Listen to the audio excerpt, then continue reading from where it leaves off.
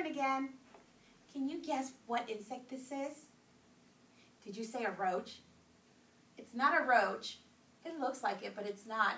It's actually called a frog hopper. Does it look like a frog? It does not, right? Well, it got its name because it loves to jump. Can you jump? Oh, that's a great jump, guys. It likes to jump so high that it jumps 100 times its size. That's a big jump for anyone. Well, guys, this little frog hopper, it loves living on grassland, and it travels from plant to plant, search for food. Pretty neat. Can you find a frog hopper here? You're right, this is one frog hopper. How many can you see here? 2. You're right. It's gonna get tougher, guys. How many frog hoppers do you see here? 1, 2, 3. How about this card? You're right, 4.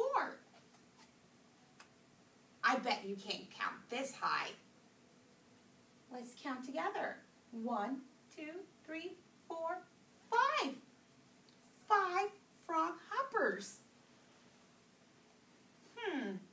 Let's see if you can match the numbers with the cards. 2. Can we put it here? No, because there's only 1. You're right. It goes here with 2. 1, 2. What about this one? Oh, here? Oh, no, you're right. It goes right here behind the 2 because there's 1, 2, 3 frog hoppers. What about number 4? You're right. It does go there. What about number 5? Oh, it goes here? Oh, my bad. Here. You're right. And then we have number 1 to the front.